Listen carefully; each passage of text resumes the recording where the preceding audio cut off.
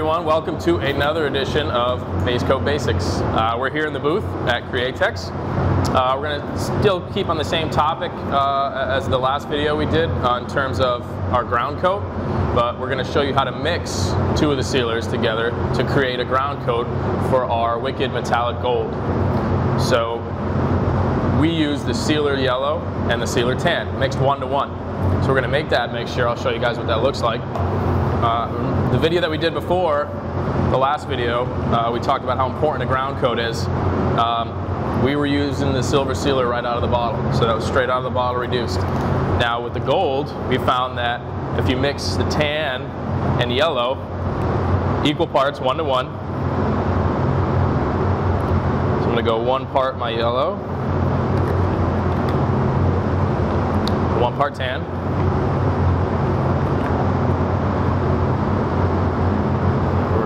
There. Same deal, 10%, 40-11.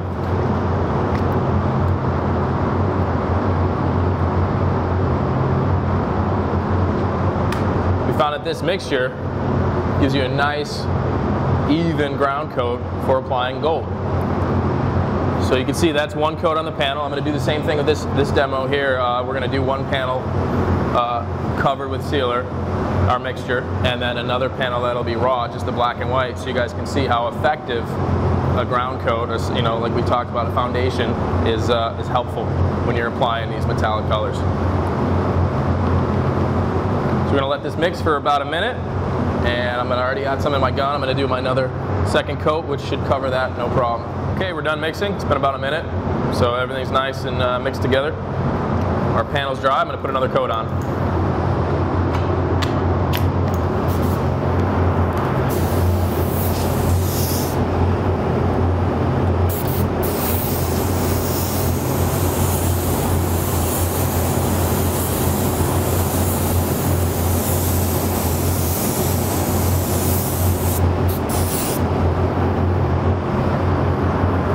There you go, that's 2 coats, and again, that black line is gone. You know, it's a nice even coverage.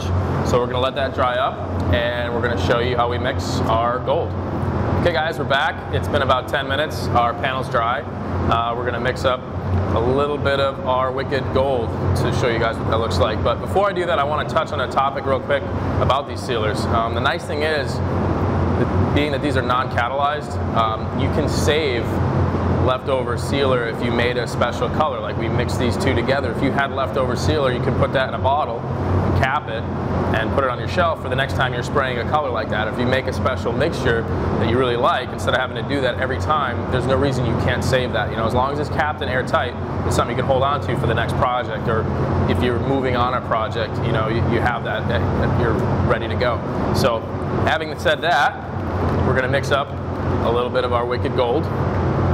And like always, we say 3-to-1 with our 40-30, so 3 parts paint to 1 part 40-30, and then 10% 40-11. So I'm going to show you guys what that looks like right now.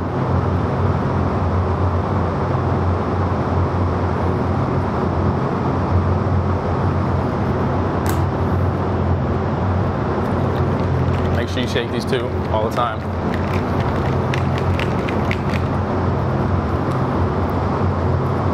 So that's my 25%, and then my 10% reducer, 40-11. That's it right there. So we're going to mix this up for about a minute, and I'm going to put some down on the panel so you guys can see what it looks like. Okay, we're back. We've been mixing this for about a minute, so everything looks good. I'm going to get it into my cup and spray some. Again, I want to touch on straining. Using the PPS system, so these guys have a built-in strainer, so I'm not going to strain it going into this cup, but for all intents and purposes, we want you guys to strain the paint. Just in case, sometimes you get dried paint, you know, up on the cap, on the lid for leaving it open, so it's just cheap insurance. Make sure you get it strained out.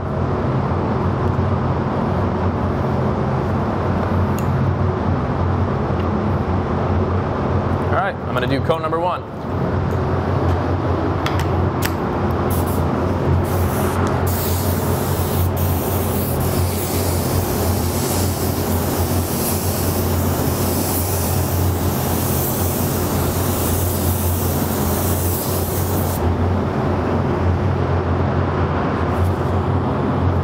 So that's one coat, and you can see the difference. I mean, that's just one coat, but you're going to achieve full coverage, full color saturation, probably 2 coats on this panel, and it would probably take 4 or 5 coats to lose that black line. So we're going to let that dry, and we're going to do one more coat, and then we'll do a comparison. Okay, it's been about 10 minutes. We're going to put on coat number 2.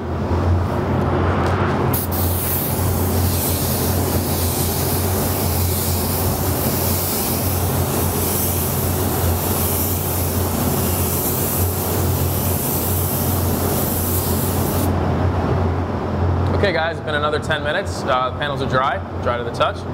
I'm going to do my control coat again on this panel, on both panels. So I'm going to drop my air pressure just a couple PSI and back off the panel and do a 75% overlap. So you almost double your distance from where you used to be, and 75%, and that's your control coat just to make sure everything's nice and even. So I'm going to show you guys what that looks like.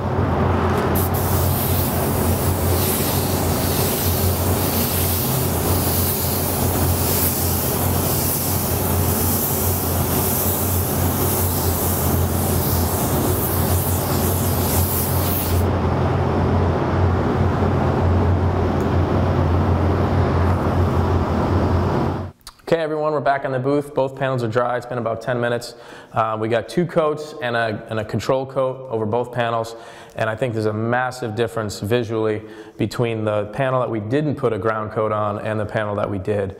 The gold is nice and even and consistent, and you can still see the difference between the white and black on that card. So I'm going to put my light on it. I don't know if you guys can see or not, but that gold is nice and bright and even, and this is bright and even as well, but you can definitely see through it. I mean, you can read the letters at the top of the card, and so that's going to translate into what you're doing in terms of achieving a nice even coverage coat without having to put a lot of material on. So we're going to recap real quick. We used our Sealer Tan and Sealer Yellow to create the ground coat for the gold. In this case it was the metallic gold, but it works good for pearl gold or any gold color and throughout our whole line if you were to use that. So it's a simple way to keep everything consistent and achieve that nice perfect finish. So hopefully this helps you guys out. Thanks for checking out Base Coat Basics, and we'll see you next time.